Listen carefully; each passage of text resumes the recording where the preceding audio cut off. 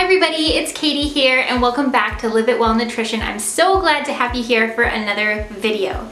Today I'm deviating from the recent nutrition videos that I've been doing because I am a holistic nutritionist, and so therefore I do a lot of food related or nutrition and health related videos, but I'm getting back to the mommy related videos and I'm talking about the pros and cons of back-to-back parenting, because this is something that my husband and I intentionally did.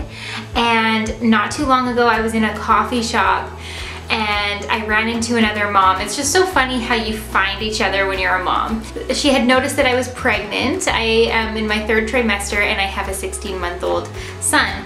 And so she had voiced how she was on the fence. She was on the fence and she totally saw my point of view, but I want to stay neutral. So I've got pros and I've got cons. Let's get started.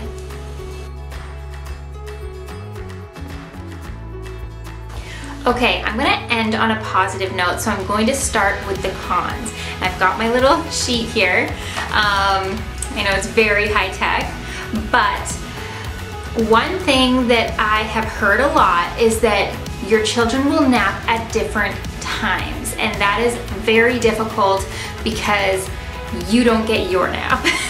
On a nutritional level, when you have back-to-back pregnancies, you don't have time to kind of restore your reserves of nutrients.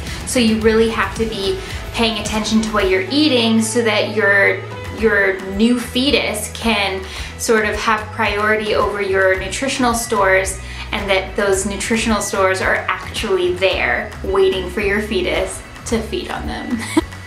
Okay, so I do imagine that it will be chaotic. That's motherhood, even with one child. And so, but with 2, you'll have them arguing, you'll have them super hyper, getting hyper off of each other and bouncing around and making even twice as much of a mess. And so I think that that is something to accept and just know it's gonna happen. It's gonna be chaotic, but hey, motherhood is a little bit chaotic anyway, so what you gonna do? It will require more patience because you will have 2 people making a mess, 2 people wanting your attention, 2 people climbing on you like you're a jungle gym.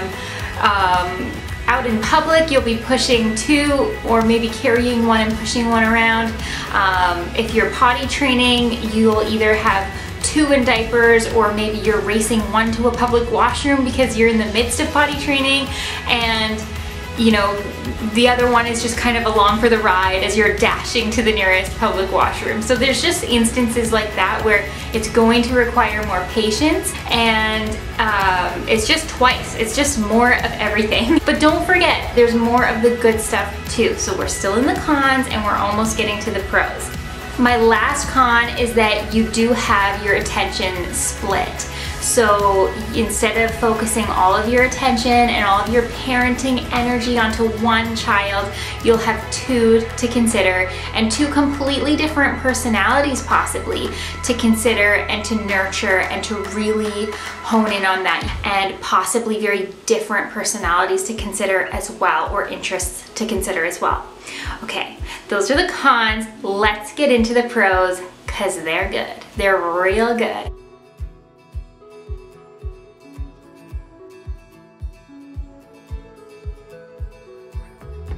Okay, so when you have 2 children close in age, and I am like just over a year difference with my sister, so I can personally attest to this, that you are best friends. Like, you are so close, you're going through high school together, adolescence together, you often have the same friends, and you have experiences together and just memories and closeness that last a lifetime. And I think that that is so special.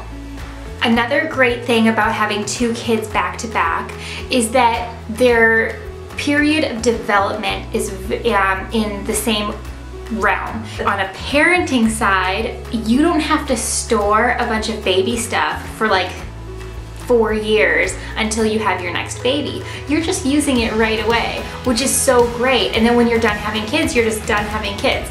but you don't have to store the baby equipment and the baby stuff for so long. I don't know how some of you parents do it. Please comment below, because where do you put your stuff?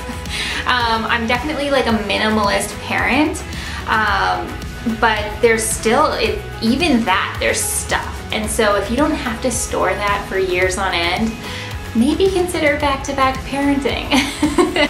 Okay, so this is gonna sound a little, I don't know, it takes an obscene amount of exercise and healthy eating for me, for my body type, and for my body history, that I thought, you know, why would I go through all of that effort, because it's a lot of effort for me, to get my body back, just to get pregnant again and gain all the weight and loosen up and, you know, like all of that stuff.